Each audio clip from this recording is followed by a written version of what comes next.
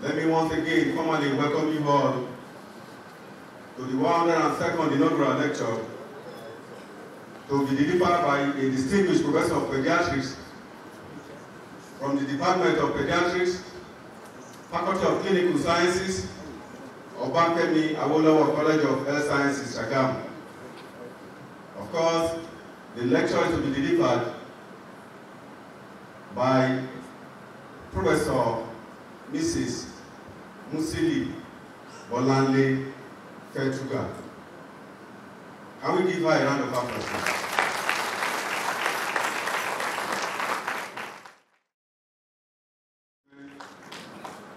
Shall we all rise now for the academic procession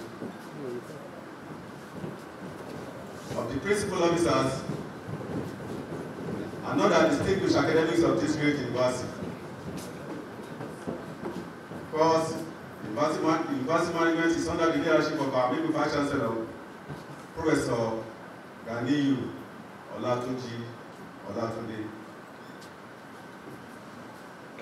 Leading today's procession is the Acting Dean Student Affairs, Dr. Maruf Oladimeji. Dr. Maruf Oladimeji is closely followed by the Acting Dean Faculty of Environmental Sciences, Dr. Bashir Odufuwa. He is closely followed by the Dean Faculty of Engineering, Dr. Abayomi Layeni. Dr. Layeni is followed by the Dean, Faculty of Agricultural Management and Rural Development, Professor Adewale Onosanya. Professor Onosanya is followed by the Dean, Faculty of Arts. He is no any other person than Professor Samson Gary. And of course, Professor Samson Gary is closely followed by the Dean, Faculty of Pharmacy, Dr. Latif Kasim. Next to the Dean, Faculty of Pharmacy is the Dean, Faculty of Basic Medical Sciences, Professor Mrs. O.A. Ogundansi. Professor Ogundansi is closely followed by the Dean, Faculty of Science, Professor Lawrence Adebajo. Next to Professor Adebajo is the Dean, Faculty of Education, Professor Olufemi Kalesanwo. Next to Professor Kalesanwo is the Dean, Faculty of Social Sciences, Professor Israel Ademiluyi. Next to the Dean, Faculty of Social Sciences is the Dean, Faculty of Administration and Management Sciences. He is no any other person than Professor R.O.C. Shomoye. Professor Shomoye is closely followed by the Provost, College of Agricultural Sciences, Professor K.B. Olurin. And of course, next to him is the Provost of Obafemi Awolowo College of Health Sciences, Shagam, Professor A.O. Olatunji.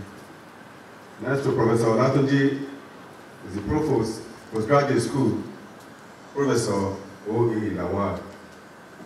Next to Professor Lawal is the University Bossa, Mr. Semiu Makinde, FCA. Next to the University Bossa is the University Librarian. It's no any other person than Dr. Adebambo Oduwole. Next to Dr. Adebambo Oduwole is the Registrar of the University, Mr. Femi Ogumomuju. And of course, the Deputy Vice Chancellor of Administration, Professor Charles Olufemi Adekoya. And of course, the inaugural lecturer of today, Professor Mrs. MUSILI BOLANLE FETUGA. He is being honored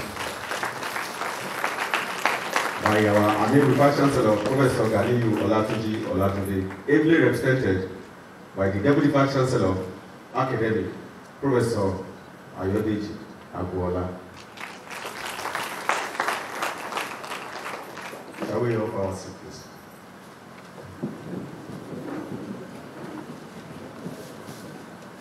Mr. Vice Chancellor, It is a rare privilege for me to now invite the University Registrar, Mr.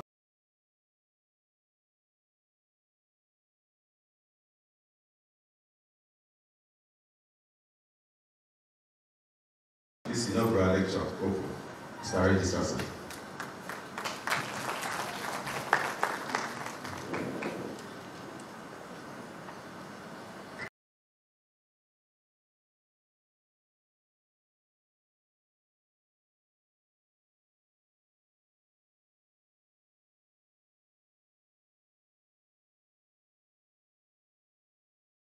Of the Vice Chancellor open. Deputy Vice Chancellor. Principal officers of the universities, provosts, deans, members of Senate, distinguished ladies and gentlemen, on behalf of the Vice Chancellor, I hereby declare this inaugural lecture open.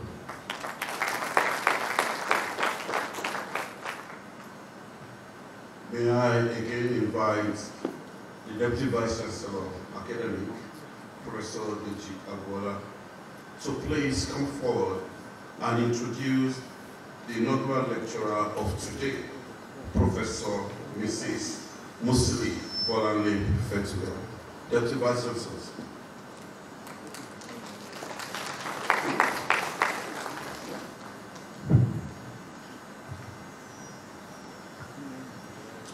Citation of Professor Mrs. MUSILI BOLANLE FETUGA.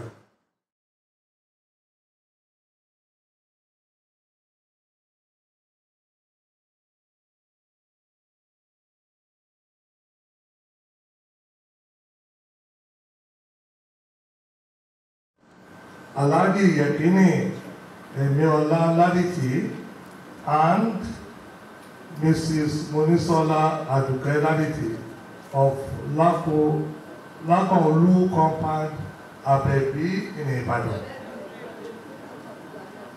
Abebi in Ibadan. She had her elementary education at the Methodist Primary School, Egutedo, Ibadan, from 1966 to 1971, where she was always in the first position in the various classes with numerous prizes.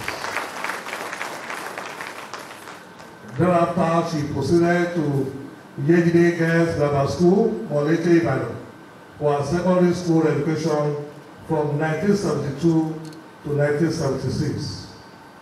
She was awarded a Western State Government Scholarship for her secondary education, and she received many prizes and obtained her West African School Certificate in grade 1. She then proceeded to the Queen's School, Ibadan, as well as the International School, University of Ibadan, where she obtained an higher school certificate and General Certificate of Examination London in 1978. And thereafter, she was ready to pursue a career in medicine, where she got an admission to study medicine at the University of Ibadan in 1979.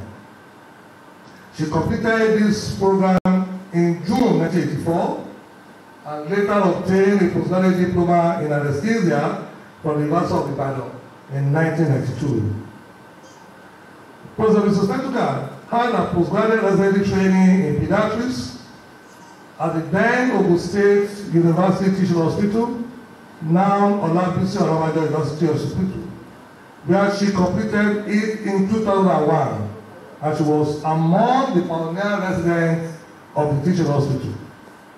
She was appointed Lecturer 1 by the Olabisi Onabanjo University in August 2001 and a consultant pediatrician at the same teaching hospital in that same year, and she became a senior lecturer in October 2006, and through a blend of hard work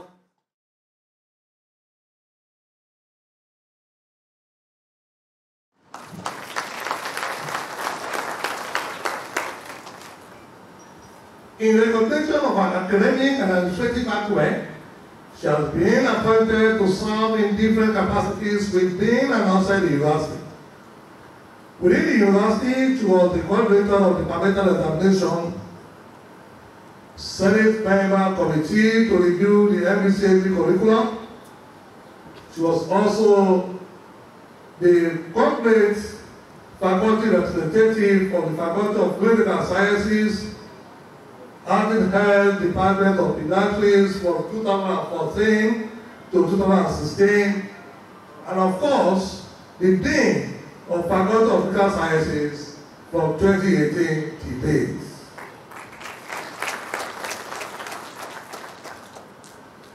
Outside the university, she has served as visiting consultant to EA Shubumi Child Care Center. She has also served as resource person to various places, such as West African College of Physicians, National Postgraduate Medical College of Nigeria, Pediatrics Endocrinology Training Center for West Africa, and of course, Growth in Practice workshop that took place in Nairobi, Kenya. Professor MUSILI BOLANLE FETUGA has both supervised and co-supervised postgraduate medical doctors for their award of fellowship in general pediatrics and the subspecialty of pediatrics and endocrinology. She has been an excellent examiner to the Lagos State University as well as the University of Ibadan. She is also an examiner at the West African College of Physicians, Faculty of Pediatrics. She is also a tutor for the Pediatric Endocrinology Center for West Africa. Our research friends also honored a study grant by the World Diabetes Foundation and the European Society of Pediatric Endocrinologists, with which he proceeded to the Pediatrics Endocrinology Training Center for Africa in Nairobi, Kenya from 2008 to 2010.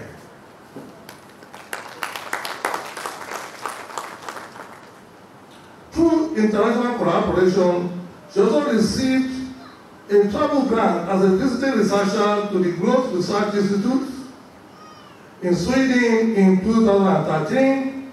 She was also a visiting clinician to the University of Umeå Clinics in Skellefteå, Halmstad. Our inaugural lecturer of today is indeed an academic par excellence. Not only does she have 64 publications to accredit in reputable local, regional, and international journals. She has also participated in local, regional, and international conferences, workshops, with papers and poster presentations. This accomplished scholar is a fellow of the West African College of Pediatricians, fellow of the European Society of Pediatrics Endocrinologists, member Society for Pediatrics and Adolescent Endocrinologists, member Nigerian Society of Pediatrics and Adolescent Endocrinologists, and of course, Nigerian Medical Association.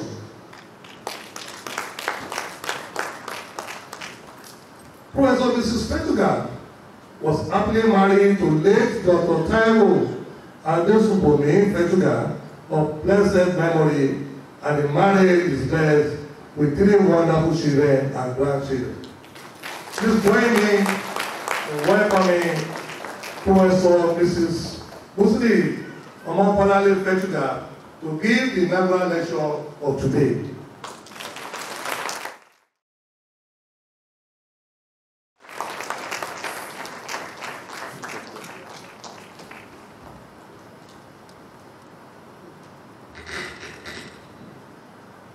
The Vice Chancellor, the Deputy Vice Chancellor Academic, the Deputy Vice Chancellor Administration, other principal officers of the university, namely the Registrar, the University Librarian, and the Bursar, Provost of the postgraduate school and colleges, deans of faculty, heads of department, distinguished academic and professional colleagues, non-academic staff, my lord, spiritual and temporal, who may be present, distinguished ladies and gentlemen, great OOUIs, preamble, I'm very grateful to the Almighty God, the beneficent and the most merciful, for the privilege to deliver the 102nd inaugural lecture of this great citadel of knowledge, Olabisi Onabanjo University,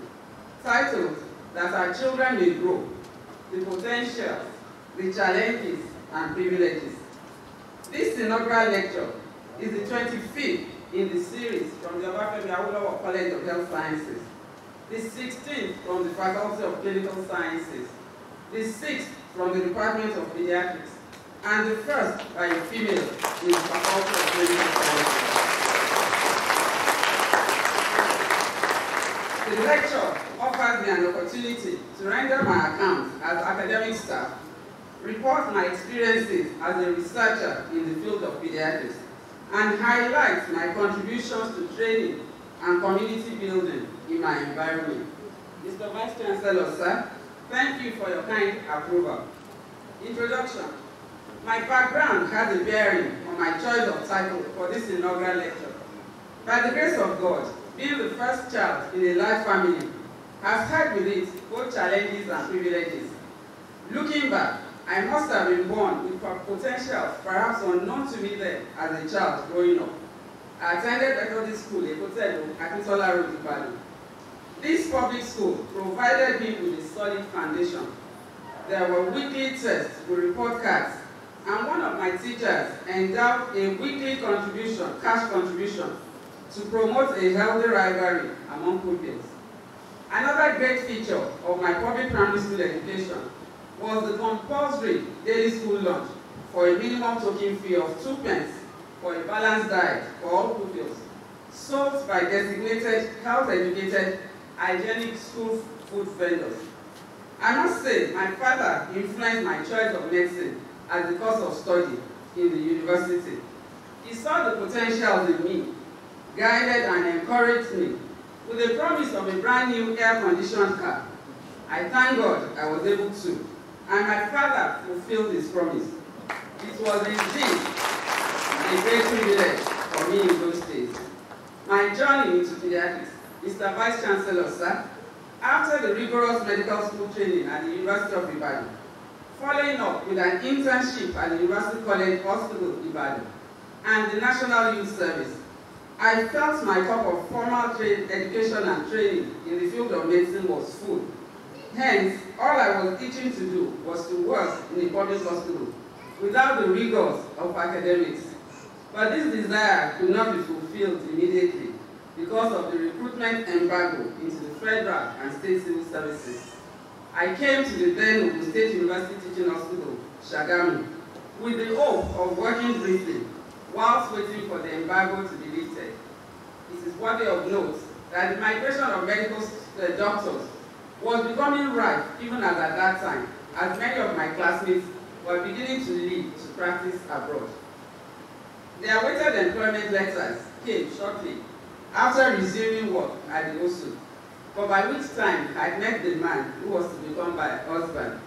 I was posted to the Department of Pediatrics by the Chief Medical Director of the hospital, being a pediatrician himself.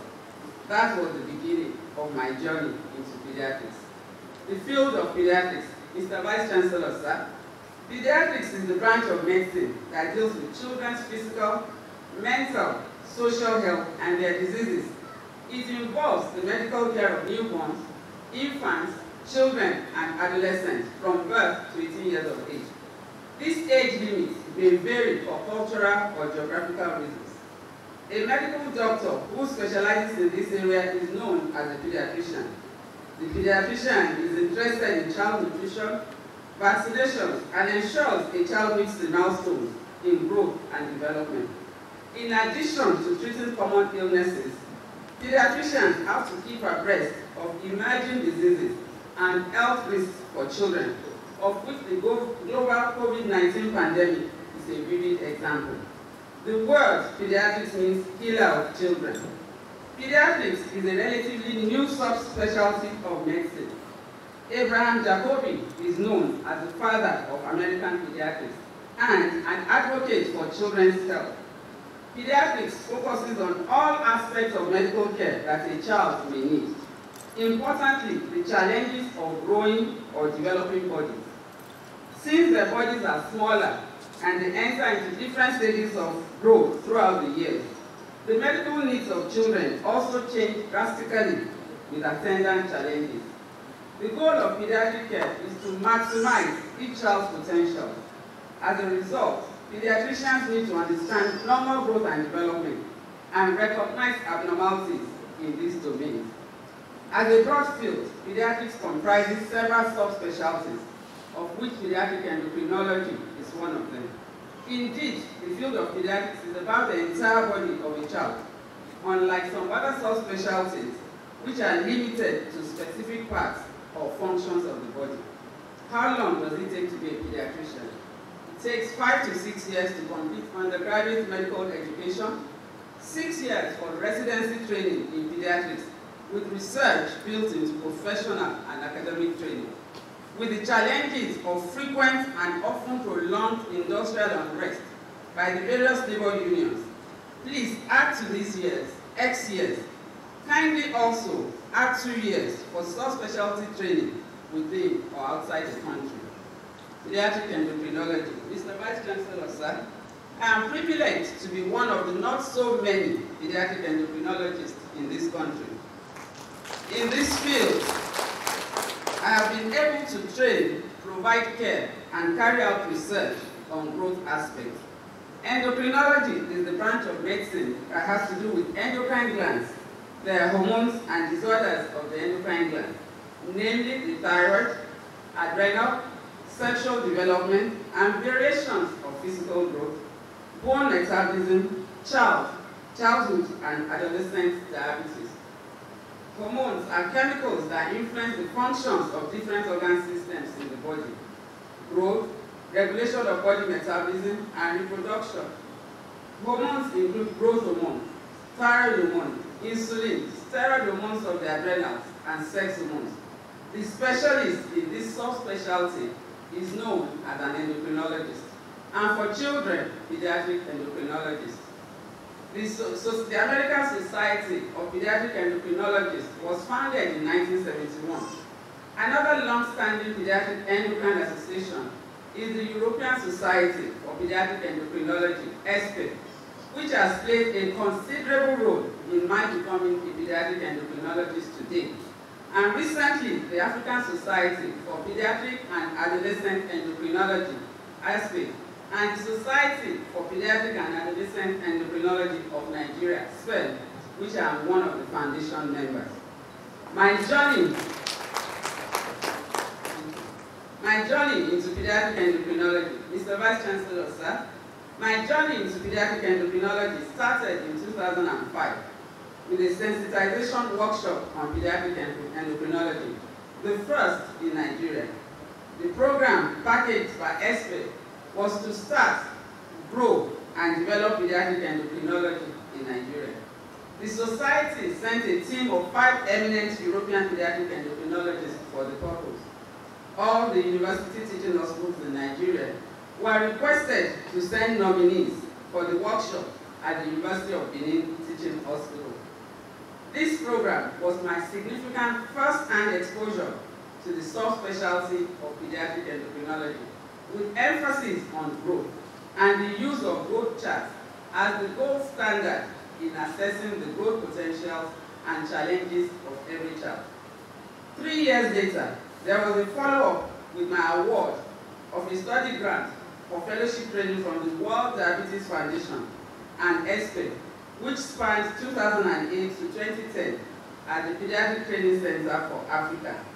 The training was domiciled in Nairobi, Kenya, at 3 centers, namely Kenyatta National Hospital, University of Kenya, Gertrude's Children's Hospital, and Aga Khan University Hospital. Mr. Vice Chancellor, sir, these grants provided a template and an international dimension to my training, experience, and research.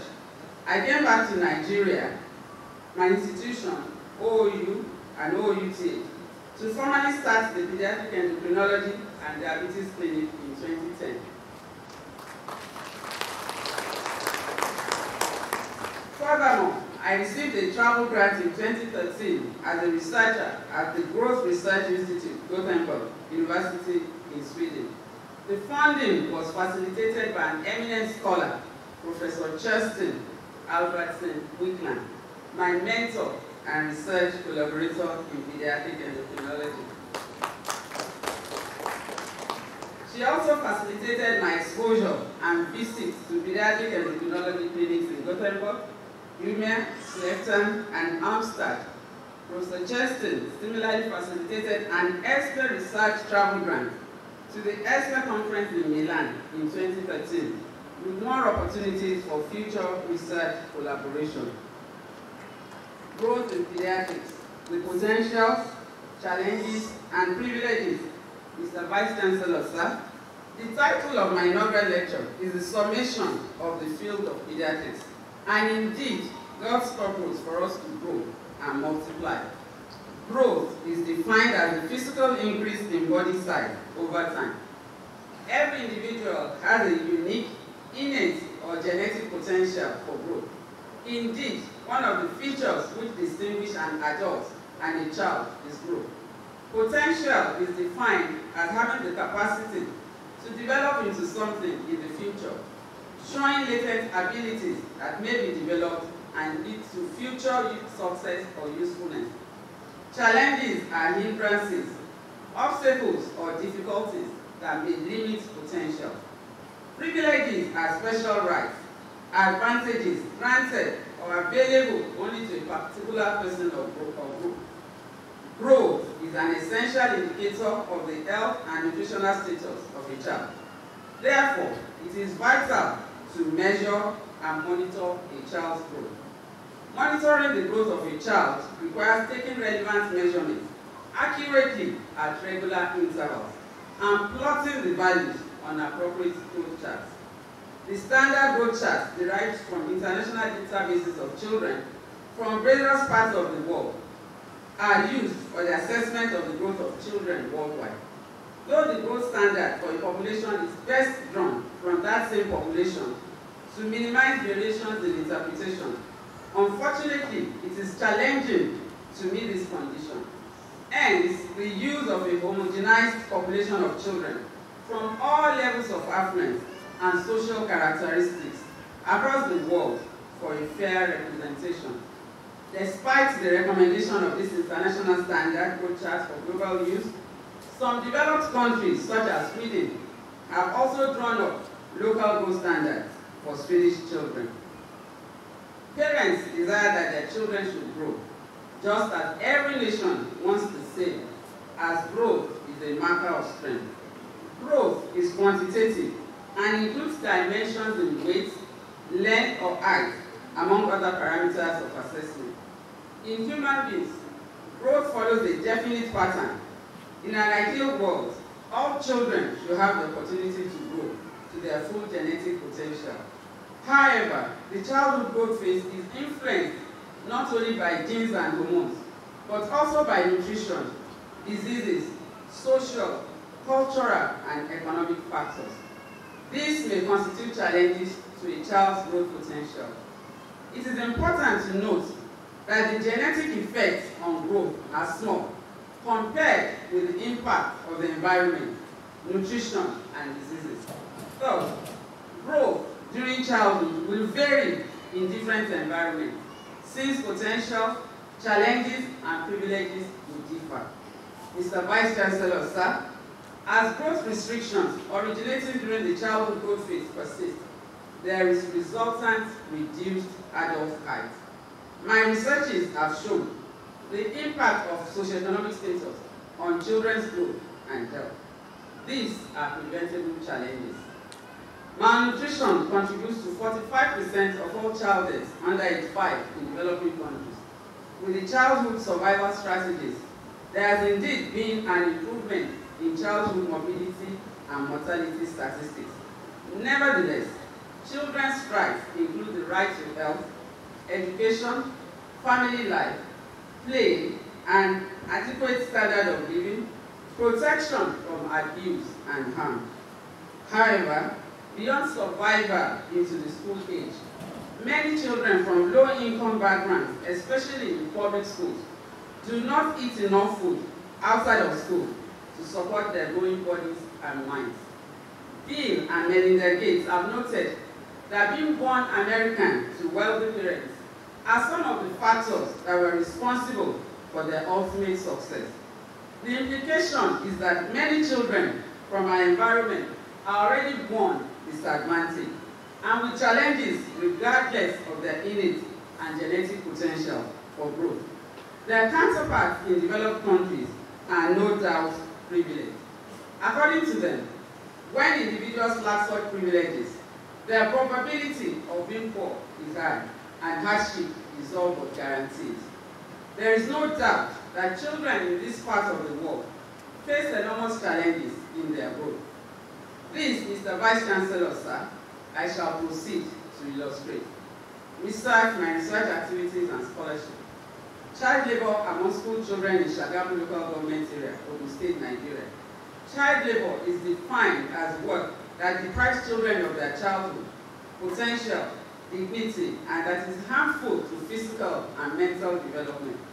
Child labor is globally topical and generates great interest because it is a societal ill that challenges the growth and health of children. My research activity started formally with the dissertation I submitted to the West African College of Physicians in 1999 with a study of child labor among school children in Shagamu local government. Out of 1,675 school children, 64.5% were engaged in child labor. Most of the children involved in child labor did so on the instruction of one or both parents to contribute to family income due to economic challenges in the family. Significantly higher proportions of children with poorly educated parents and an increasing number of children in the family were involved in child labor. Family economic enhancement, high parental education, and small family size would reduce the pressure on parents to engage their children in labor activities. Child labor and occupational hazards. In a study of the hazards encountered by school children engaged in child labor, significantly higher proportions of girls were involved in street tradings than boys. About 2/3 encountered work-related hazards, namely physical abuse, verbal abuse, road mishaps, and sexual harassment.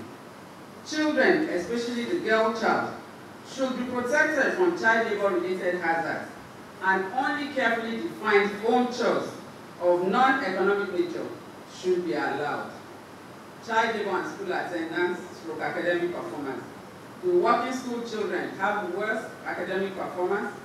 The effect of child labor on school children's academic performance was examined. There was no significant difference in the mean rate of school absence, mean aggregate examination scores, and the proportion of class repeaters among working school children versus the controls. However, a significantly higher proportion of the controls had high average examination scores compared with the working school children. Similarly, the controls performed better. In each core subject, but significant differences were observed only in social studies and science. There is some undermining of academic performance among children who combine schooling with child labor, despite comparable school absence with the controls. This research provided a methodology to measure the effects of child work on education in our environment. Although the studies did not reflect on growth parameters of the children, the fact that the children had to work to supplement the family income suggests a violation of the rights of a child, as well as the risk of poor nutrition, poor health to which the children were exposed. These are known as risk factors for poor growth in children. This observation is a reflection of the lack of privileges of children in the lower socioeconomic classes. Social pediatrics. Mr. Vice Chancellor, sir, a known relationship exists between political and economic policies of government and family finances. and by extension, the accessibility of healthcare services. Family finances greatly influence healthcare seeking behaviors in settings like ours, where healthcare is financed mainly through out-of-pocket payment. A drawback of this is the duration of hospital stay for adequate treatment when children are hospitalized. Specifically, when the purchasing power of the family is low, it becomes difficult for the average family to pay the various costs of hospital care. This financial challenge culminates in a tendency to prematurely terminate medical care before completing treatment, against the recommendation of the medical team. This is referred to as discharge against medical advice, DAMA. When parents opt to discharge an ill child against medical advice, the decision taken on behalf of the helpless child puts that child at risk of complications of the primary illness and possibly death. In a study of pediatric DAMA at OUTH, FETUGA et al. Reported a high prevalence of DAMA, with financial constraints being the leading reason. Efforts should be made by the government to create an enabling environment for the financial empowerment of families. Hospitals should have avenues of defending the rights of children to life by preventing DAMA. Pediatric infectious diseases. Impact of infections on growth. Mr. Vice Chancellor, sir, even without apparent symptoms, pathological processes associated with infection can impair growth. Therefore, I researched extensively into some of the common infections children encounter in this environment, such as pediatric HIV/AIDS, childhood measles, neonatal tetanus, and childhood tuberculosis. The pattern of childhood deaths in Shagamu. A method of assessing the quality of healthcare available in any country is to determine the childhood mortality rate in addition to other vital statistics. Reducing childhood mortality was a vital component of the Millennium Development Goals, MDG, which expired in 2015, but is well represented in many ways by the current Sustainable Development Goals, SDG, expected to terminate in 2030. The pattern of childhood deaths in OUTH Shagamu between 1996 and 2005 was studied for the assessment of the achievement of the fourth MDG. Out of 10,451 pediatric admissions, 1,320 died. Most of the deaths occurred within 48 hours. Protein energy malnutrition accounted for 10% and 8% of deaths among infants and children aged 1 to 5 years respectively. Childhood mortality remained high over the 10-year study period, and the deaths were caused mainly by infections and other preventable conditions. Mr. Vice Chancellor, sir, 2015 has gone and we have made some improvement in childhood deaths in Nigeria, but we did not achieve the set goal. We are hopeful that before the 2030 target year of the SDG, we will make further progress. Pediatric HIV/AIDS. HIV/AIDS contributes to childhood mortality, especially when there is poor access to antiretroviral therapy. The top features of childhood HIV/AIDS include weight loss. Therefore, this debilitating disease has a prominently negative effect on the growth of children. Although a low prevalence of pediatric HIV/AIDS was observed among hospitalized children at the OUTH Shagamu, it is noteworthy that the clinical features in those children conformed to the WHO guidelines for its case definition. In addition, 45.5% of children with HIV/AIDS in the study presented the protein energy malnutrition, PEN, demonstrating that HIV/AIDS impairs the growth and nutrition of affected children. Measles infection. Measles is a viral infection and a cause of childhood morbidity and mortality. Despite the availability of safe and effective vaccines, it commonly affects non-immune children of the lower socioeconomic group. Protein energy malnutrition is known to complicate severe measles. With superimposed symptoms, the growth of affected children is severely affected. In a study of 164 children hospitalized with measles, 39.4% were raised 12 months old or less, with about half of them younger than 9 months. This observation is of epidemiological significance, since measles vaccination is routinely administered to children at 9 months. The role of measles in malnutrition was also demonstrated, as a third of the children were underweight. Overall, children without prior measles vaccination, those of low socioeconomic status, and those weighing less than 80% of the expected for age, all had significantly higher mortality rates. The study recommended supplemental immunization activities. It is gratifying that this is currently being implemented in the form of house-to-house vaccinations on National Immunization Days. Neonatal tetanus in Shagamu. Mr. Vice Chancellor, sir, tetanus plays a significant role in avoidable newborn deaths.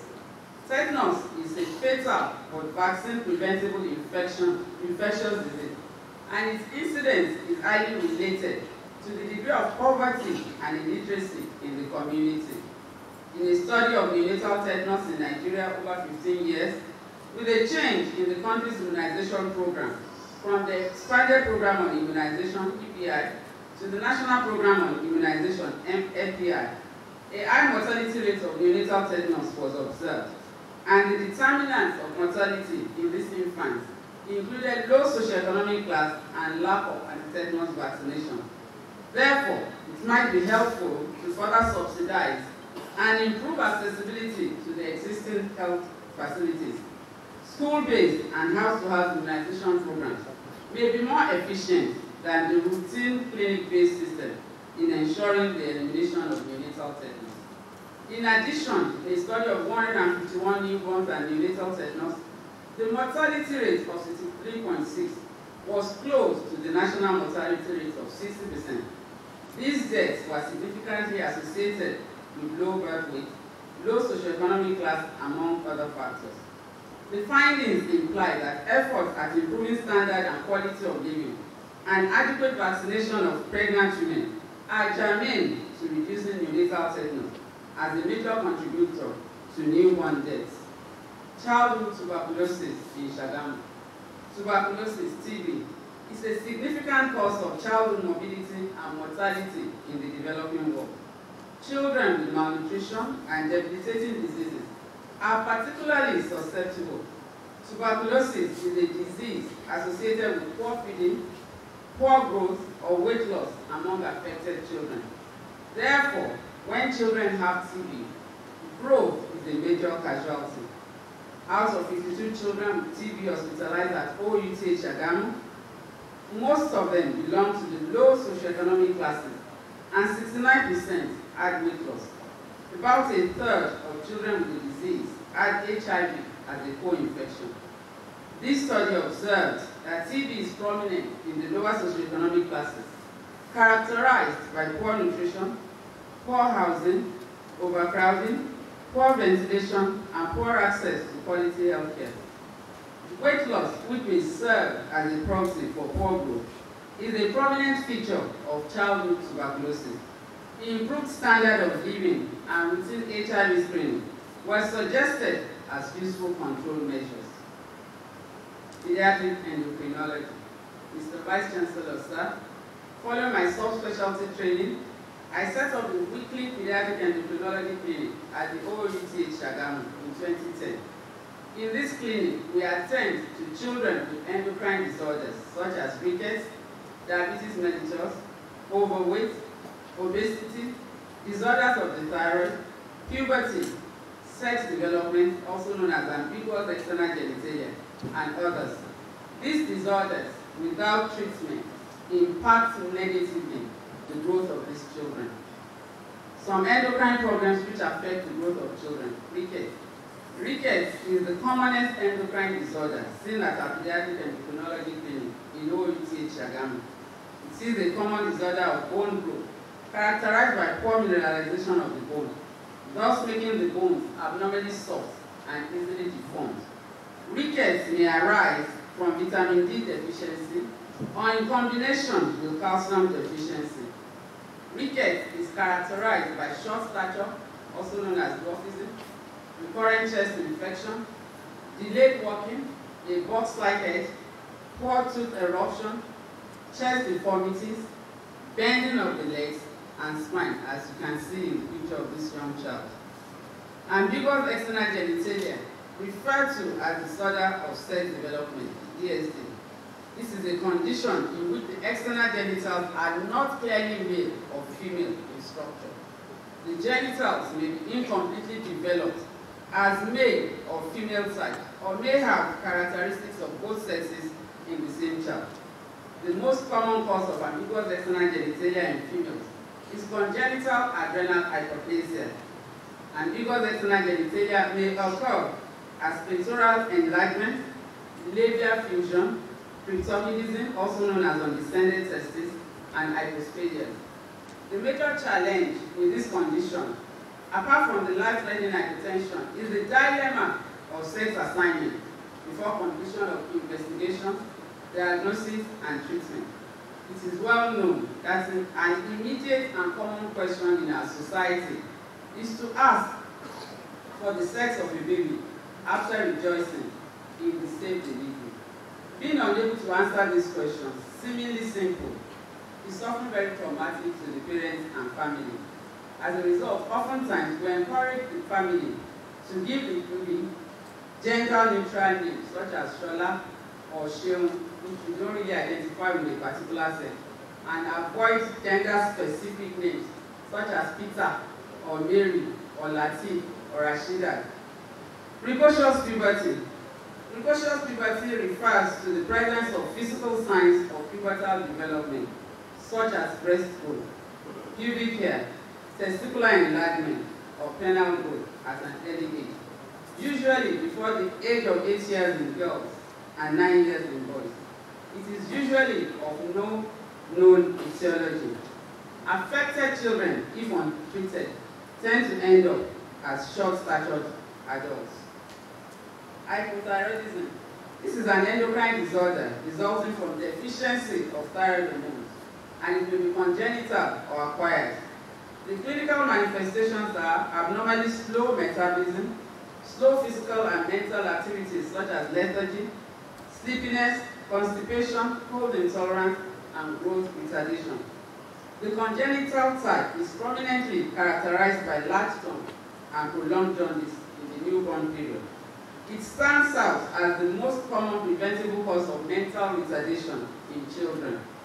A baby with congenital hypothyroidism is at the risk of irreversible brain damage, particularly affecting intellect.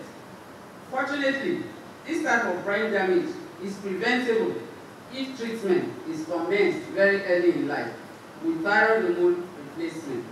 In the developed world, early recognition of congenital hypothyroidism is facilitated by incorporating routine newborn screening for hypothyroidism into perinatal and neonatal care. Unfortunately, we do not currently practice routine neonatal screening for hypothyroidism in this part of the world due to a lack of facilities. However, efforts are being made by pediatric endocrinologists in Nigeria to address this problem. The pattern of growth in school children. My focus and research in the subspecialty of pediatric endocrinology are on the growth of school-age children. Normal somatic growth is under the influence of human growth hormone. This hormone stimulates the growth of virtually all tissues in the body. Mr. Vice Chancellor, sir, growth monitoring is an essential component of child survival strategies. These strategies are measures globally, instituted globally, to ensure that more children survive, particularly in the resource-poor parts of the world, such as ours. These strategies are targeted at the common killers of young children, and the components of the strategies are preventive. Growth monitoring helps in the early detection of childhood illnesses. When children are ill, they either stop feeding, vomit, or the parents deliberately withhold food out of fear. All this cumulatively reduce the intake of calories, enhance the depletion of calories that the child has in reserve, and ultimately stop their growth. In health, growth monitoring is also essential to affirm that children are performing according to expectation. Growth is a genetically programmed process that is expected to run its course, with the child attaining specific milestones at particular periods in life. Growth is most rapid at particular periods of life. The significance of this milestone is that deprivation of calories at any of these periods significantly reduces the growth rate. The natural course of growth is hence distorted by poor nutrition, infections, diseases, and poor psychological conditions. Therefore, growth monitoring is essential, and it entails measuring the growth of children and interpreting the parameters against universally accepted international standards. Abnormalities of growth may be in terms of short stature or tall stature. Short stature is the result of poor linear growth. It is relative and needs to be defined according to the growth performance of a given population using the relevant reference chart. The essential tool in the identification of short stature is the standard growth curve. Using 3 growth references, the prevalence of short boys and girls increased significantly with age in Shagamu. The prevalence was significantly higher in public than in private schools. There was also an increasing prevalence of short stature with decreasing socioeconomic class. It is noteworthy that overall, the prevalence of tall stature was small in the cohort. Prevalence of short and tall stature is highly dependent on the calendar year of birth of the reference used. Nevertheless, height is socioeconomic dependent. The desirability of local growth standards. Mr. Vice Chancellor, sir, I noted earlier that some countries have developed local growth standards for their children. Initial attempts to draw such local standards for Nigerian children were made by David Morley, a British pediatrician and an emeritus professor of child health. He studied the growth parameters for rural children at MUSILI, which incidentally is my mother's hometown. It was during this study among Nigerian children that he developed the very first growth chart, now known as the Road to Health chart. This chart was later modified by the WHO for growth monitoring in the developing world as part of child survival strategy activities. Many years later, a similar study also at MUSILI by Oyedeji et al. Demonstrated a secular trend characterized by surges in the height of Nigerian children, compared to the pattern earlier reported by Morley. Subsequently, there have been pockets of similar studies across Nigeria. Mr. Vice Chancellor, sir, one of such efforts was made in Shagamu, comparing the growth pattern of school children in Shagamu with the CDC and WHO standards, using the median weight, height, and body mass index of the school children. The weight, height, and BMI scores of the children were less than the reference values provided on the CDC and WHO chart. This observation implies that on average, the Nigerian child in Shagamu grows much less than the international standards. The reasons for this may not be far-fetched. The factors which impair the growth of children are rife in this environment: poor nutrition and infection, as highlighted. The relationship between nutrition and growth is interwoven. Growth is an index of the quality of food, feeding, and general well-being.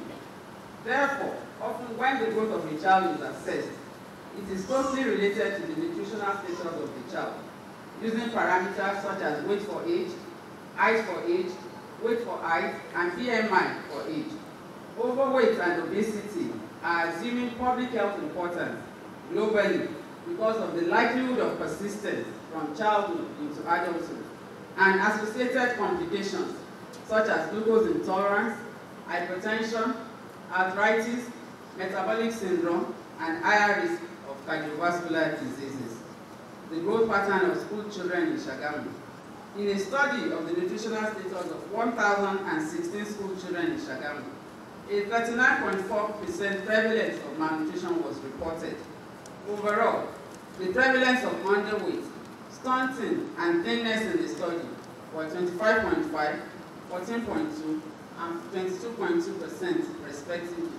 Interestingly, Mr. Vice Chancellor, sir, overweight and obesity were also recorded among the cohorts. This observation was interesting because overweight and obesity were hitherto regarded as problems of the affluent. Shagamu, a semi-urban setting, cannot, by any standard, be classified as an affluent community. Therefore, this observation highlights the current trend of double jeopardy in many parts of the developing world, the combination of endemic poor nutrition and emerging overnutrition. There is a high prevalence of undernutrition among school children in Shagamu, growth in pre-pubertal Nigerian children.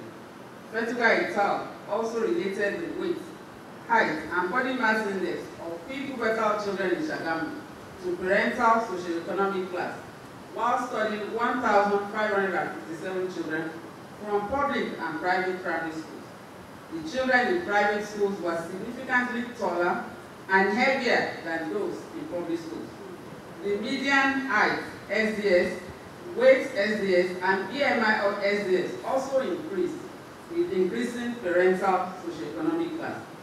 Children in the upper socioeconomic classes were taller, heavier, and with higher BMIs than those from lower socioeconomic classes.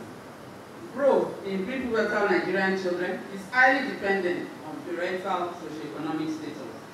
It stands to reason that with increasing socioeconomic status, parents are better financially empowered to provide good nutrition and protective home environment, which in turn minimize the risk of infections and diseases. Such parents also have better access to health information and health care, and their children are much less likely to suffer health neglect. Type 1 diabetes mellitus. Diabetes mellitus is a chronic disease characterized by absolute or relative insulin deficiency, resulting in high blood glucose, among other features. There are two main types of diabetes: type 1 diabetes, which is commonly found in children, and type 2, which is more frequent among adults. Apart from causing weight loss in children, the disease is also characterized by infections and growth abnormalities. Mr. Vice Chancellor, sir, FETUGA et al. Provided the first documentation of childhood diabetes mellitus at OUTH Shagamu, a major referral center in Ogun State, providing health care for children in the state and some of the neighboring states, indicating that childhood DM exists among children in Nigeria, contrary to the widely held belief. The children presented with diabetic ketoacidosis, DKA, a life-threatening complication of the disease. Most of these children with diabetes in the study belonged to the lower socioeconomic classes. One of the major challenges in the management of these children is the fact that they presented for the first time with life-threatening DKA. This reflects the fundamental problem of poor and delay in healthcare seeking behavior in the society until complications arise. In addition, the cost of management of childhood diabetes is high, particularly in terms of the cost of medication, such as insulin, which is the mainstay of treatment, but is rarely readily available and affordable to many affected families. The need for lifestyle modifications and home self-care can also be quite challenging for the affected children and their immediate families. Ideally, such families need the support of funds, psychological needs, and access to care. Unfortunately, when the management of type 1 diabetes is fraught with challenges, the general outcome tends to be poor. This is painful for a condition that is globally known to be amenable to treatment.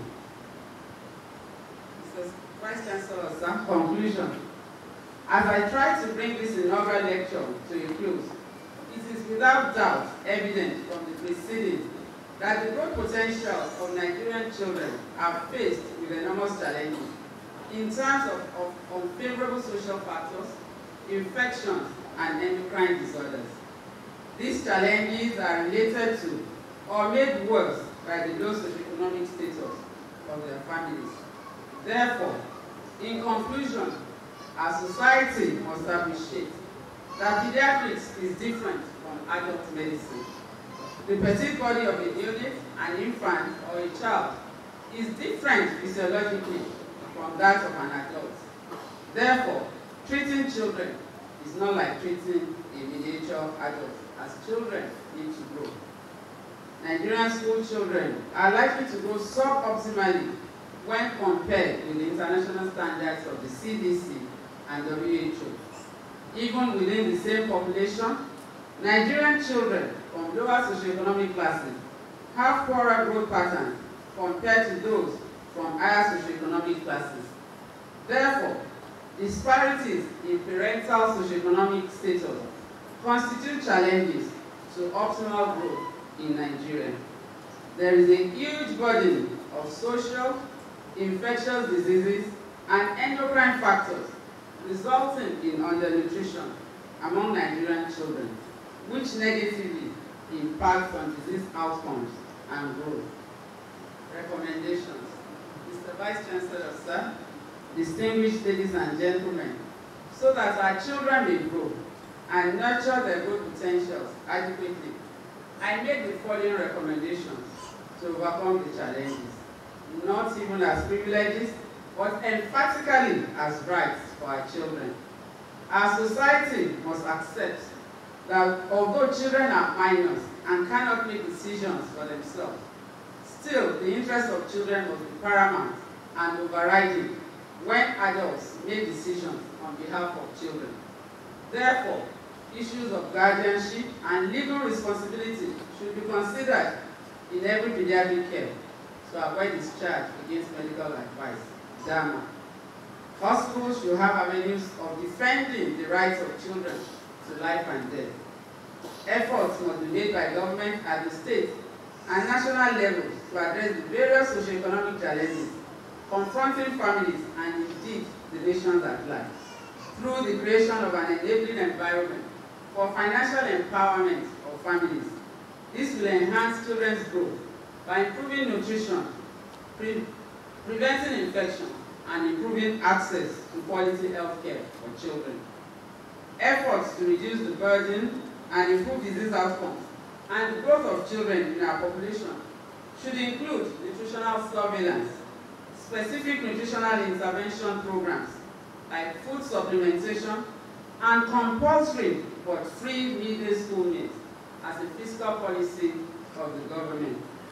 Periodic growth monitoring of all school children for early recognition and appropriate intervention are vital. The school health services program should be strengthened in both private and public schools for this purpose. There is a need to develop a national growth chart for Nigerian children for clinical practice and research. This will require a collaborative effort among pediatric endocrinologists across the 6 geopolitical zones in the country. Routine newborn screening for hypothyroidism should be institutionalized in neonatal care at all levels of health care. The health sector should put adequate measures in place for sustainable hormone replacement therapies, particularly concerning insulin for diabetes. These hormones should be made available and affordable to these children. Acknowledgement. To God Almighty be the glory and honor for this great privilege that He has accorded me to be alive to deliver this inaugural lecture. It was taken for granted that I would be a medical doctor by my late father of blessed memory since my childhood, the firstborn in a big family. I thank God for making me so academically inclined, and that as a girl child, I did not fall victim to health challenges and the many societal ills along the road. I would like to thank all my teachers, living and those who have passed on to the great beyond. This includes from my primary and secondary schools, as well as the university. Every one of them has contributed significantly in nurturing my God-endowed potential through various challenges to this final model. However, I must mention Mr. Olariwaju, who in my 6th year in my primary school endowed my first taste of cash award in our weekly assessment. in my secondary school at Ejide Girls Grammar School, Madete Ibadan. Mrs. Aridegbe, mathematics teacher, and Mama Top, our Yoruba teacher, played prominent roles in ensuring that I was awarded the Western State Government Scholarship throughout my secondary school education. I acknowledge all my teachers in the medical profession at the University of Ibadan. Late Professor Ayodele impacted me greatly during my first clinical rotation, of which I was the group captain. In going through the pediatric postgraduate residency training for the award of the fellowship in pediatrics of the West African College of Physicians, I must acknowledge Professor A.A.O. Laditon, who employed me and inadvertently into the residency program in pediatrics. I appreciate my elders in the Department of Pediatrics, Professor Ayofolami, late Professor Adeyokunle, late Professor F.A. Akisode, Professor D.M. Olaniwaju, Professor A. Odowu, Dr. A. Dogunro, Professor O.F. Njokama, and Professor Oluwole. I acknowledge my colleagues in the Department of Pediatrics, Dr. O.D. Ogunfowora, Dr. Mrs. T.I. Mushewe Abiodun, Dr. Mrs. A.F. Adekonbi, Professor T.A. Ogunlesi, and Dr. S.A. Apodu. So also the resident doctors that have passed through the Department of Pediatrics at OET Shagamu until date for their roles in patient care and research. The Chief Medical Director, the entire management staff, nurses in the Department of Pediatrics, all nurses and staff at OET, past and present, are highly appreciated. I'm also grateful to all the academic and non-academic staff of the Faculty of Clinical Sciences and Obafemi Awolowo College of Health Sciences, Oaks, for their immense cooperation. I acknowledge the past deans of the Faculty of Clinical Sciences, the past and present provost of Oaks, the past and present principal officers and deputy vice chancellors of the university. I also acknowledge the past vice chancellors for their various contributions to the growth of our university. My current vice chancellor, Professor Ganiyu Olatunji, I appreciate you immensely.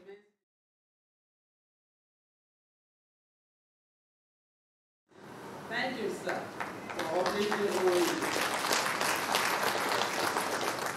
And in doing so, uplifting the members of staff and students. My in-laws, the FETUGAs of Ijebu-Odi, ably represented, I believe, by Osumba Abiodun Onanuga. I thank you all greatly. The Egbe Obafuwade of Ijebuland, I thank you for your support during the challenging period. The Egbe Ibenyadun from Ibadan land, my late father said, great society. My great appreciation, sir. The clergy and members of the Cathedral Church of St. Paul, Shagamu, ably led and represented, I believe, by Venerable Adetayo Adebumi. We are appreciated, sir. Indeed, I use this occasion to appreciate everyone in this audience who has been a part of my joy all along until date.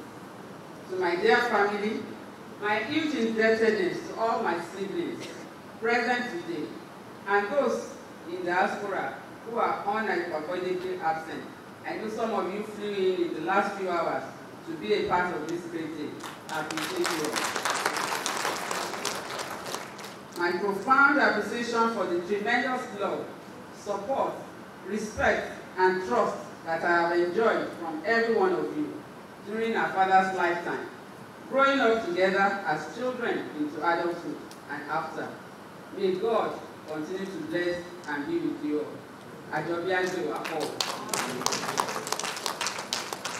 To my dearly beloved father, late Alhaji Yekini Eniola Oshualale Iyanda Larisi, fondly and affectionately called Obijon, of cherished and blessed memories. Daddy, thank you for being the best and for caring for all your children. You went to great lengths to ensure that we all succeeded. Indeed, you have left quite a voice which we are striving to fill. May your dear and kind soul continue to rest with this. Amen. Please allow me to acknowledge my mothers, and I'll pray your indulgence to have them stand up. Mommy Mojisola, please stand up.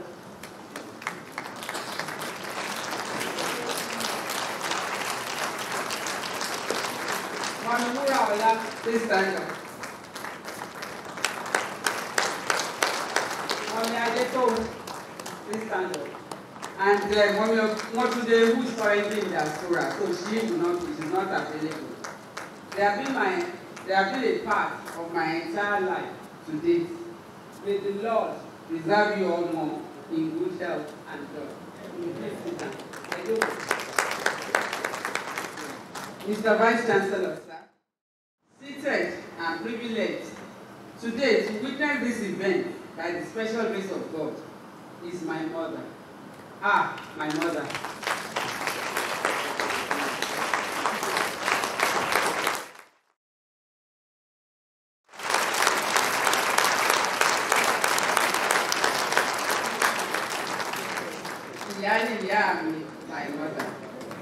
My mother. My mother. Mrs. Mojisola Aduke Ladite. Mommy Agba, grandma and great-grandma. Mommy, words are inadequate to thank you. You brought me into this world, and you have been not only a part of my entire life, but also of my children's and grandchildren's. You have been a great pillar in all ramifications. To my dear children, Adeto, Adefolarin, Linus, Morishe, and my grandchildren, Ezra, Adeshubumi, Enzo, BOLANLE, I love you all. And I thank God for the great privilege and blessing of having you. Mr. Vice Chancellor, sir, my acknowledgements would be incomplete without appreciating my late husband, Dr. Taiwo Adeshubumi, FETUGA, of blessed and fond memory, a loving, kind husband and father. He is genuinely unavoidably absent today. Alas, the Lord knows best. We both attended an inaugural lecture in this same hall in October 2015, and you were earnestly looking forward to a day such as this for me, and indeed for us. Unfortunately, barely 2 months after, you passed on to eternity. You left with the parting prayers for the children and me, and I remember you for this and the other things you did for the children and me. We celebrate you now and always, and we remember that your birthday is tomorrow. I wish this lecture would have been tomorrow, but it couldn't have been. May your gentle and kind soul continue to rest in perfect peace. Mr. Vice Chancellor, sir, distinguished ladies and gentlemen, I thank everyone for your time, patience, and attention. I wish you all a safe and pleasant return to your various destinations. God bless you.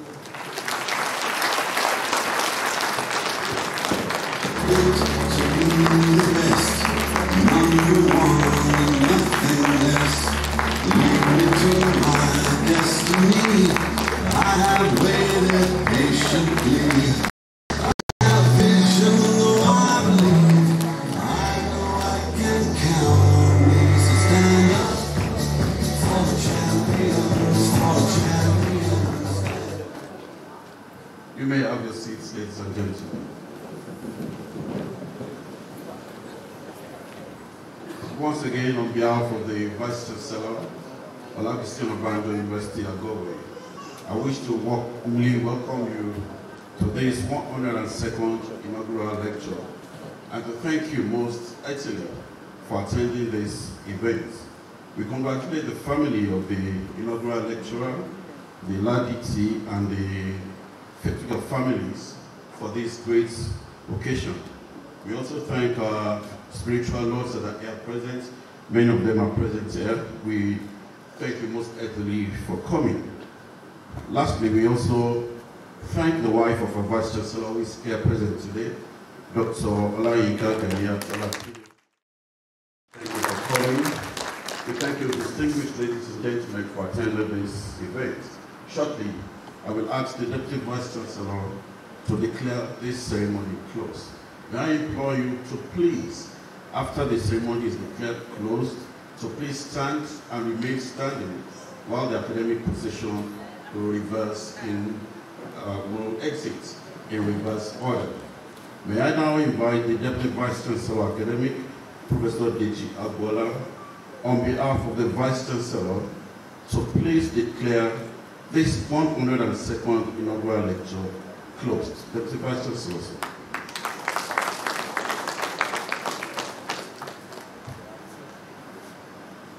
It has been an thought-provoking and insightful inaugural lecture. Thank you, Professor FETUGA, for giving us that beautiful lecture.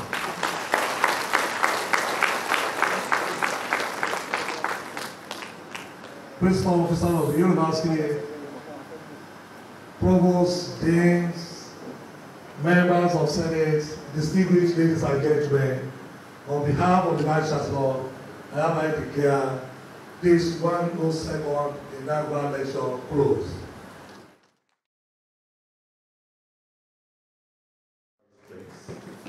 Thank you. Please remain standing while the procession exits in reverse order.